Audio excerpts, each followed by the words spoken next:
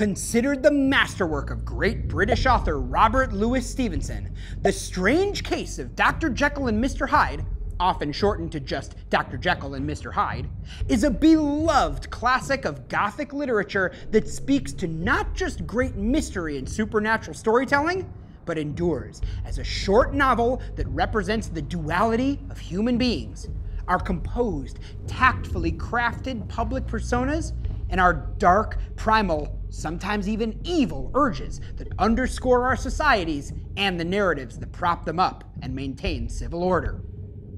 Robert Louis Stevenson was born in Edinburgh, Scotland on November 13, 1850. His father's side of the family were a line of lighthouse engineers. His mother's side of the family were gentry.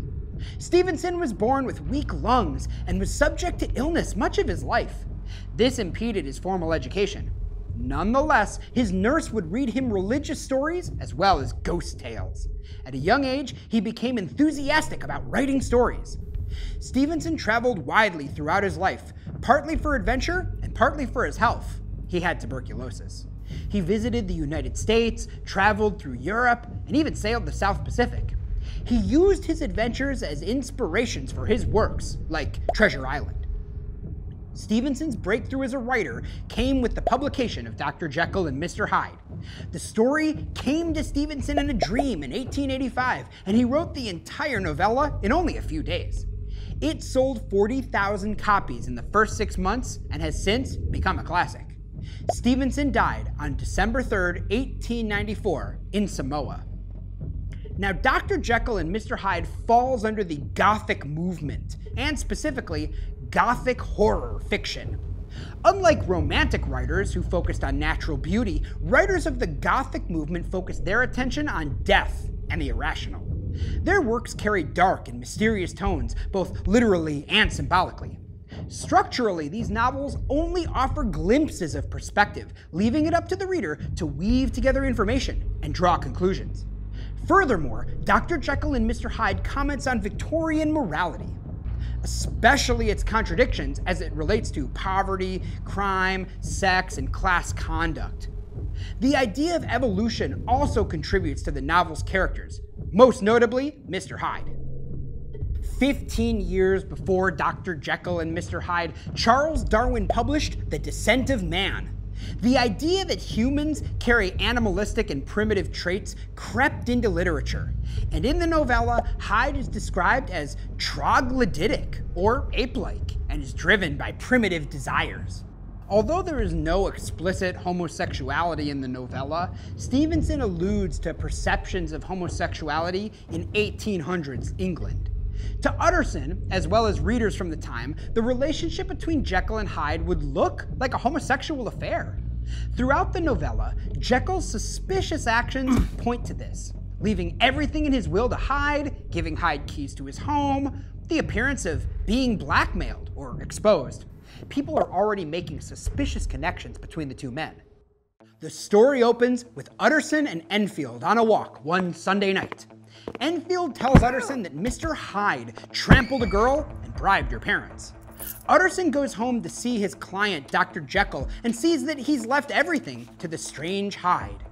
He visits Jekyll's science partner, Lanyon, who tells him that he and Jekyll no longer work together. Utterson goes to check on Jekyll, who isn't home, and Jekyll's servant tells him Hyde has keys. Later, Jekyll hosts a dinner. Utterson inquires, but Jekyll assures him he won't see Hyde again. A year later, it is found Hyde has murdered a man, one of Utterson's clients. He goes to Jekyll's to make sure he's not hiding Hyde. Jekyll gives him a forged letter. Utterson visits Lanyon, who has fallen deathly ill after a shock, but he won't talk about it. Now, after Lanyon's death, Utterson tries repeatedly to visit Jekyll, but Jekyll still refuses to see him. He and Enfield go on a walk and talk to Jekyll through his window. Poole, Jekyll's servant, visits Utterson and tells him something is wrong with Jekyll. They go to his house. A strange voice comes from Jekyll's lab, insisting the men don't enter. Utterson and Poole break down the door to find Hyde dying from ingesting poison. They find letters revealing the truth about the two men being the same. The narrative shifts to Lanyon, who reveals how he saw Hyde transform into Jekyll. The last chapter is a letter from Dr. Jekyll explaining how he invented a potion that turned him into his uncivilized, primitive side, Mr. Hyde. Darkness symbolizes evil, sin, and crime all throughout the novella. Houses symbolize the psyche of their owners. Doors symbolize passageways into the mind. The walking stick symbolizes identity as a gentleman. Clothing for Jekyll and Hyde symbolizes Hyde's underdevelopment and half-being. There are a number of key themes in Dr. Jekyll and Mr. Hyde. Good and evil recur throughout the novella. Good is civil public life. Bad, desires and passions. The most obvious divided self is Dr. Jekyll. He consciously and literally splits himself into two people so he can retain the good reputation of his public self, Jekyll, while indulging his dark passions, Hyde. Self-control is represented through Utterson and Enfield, practicing their own forms of self-control as gentlemen. Jekyll himself uses science so he doesn't have to. Class dictates how characters should behave and how they are tied to expectations. Inquiry, how different characters go about seeking the truth, if they seek it at all, is a key part of the entire mystery. At once an engrossing story and a study of the human condition, Stevenson's Dr. Jekyll and Mr. Hyde presents an engaging paradox, the conflict between our public and private personas. A bestseller upon its initial release, Dr. Jekyll and Mr. Hyde has entered the lexicon of common nomenclature to such an extent that we compare those in a sudden bad mood to the title characters of the novella.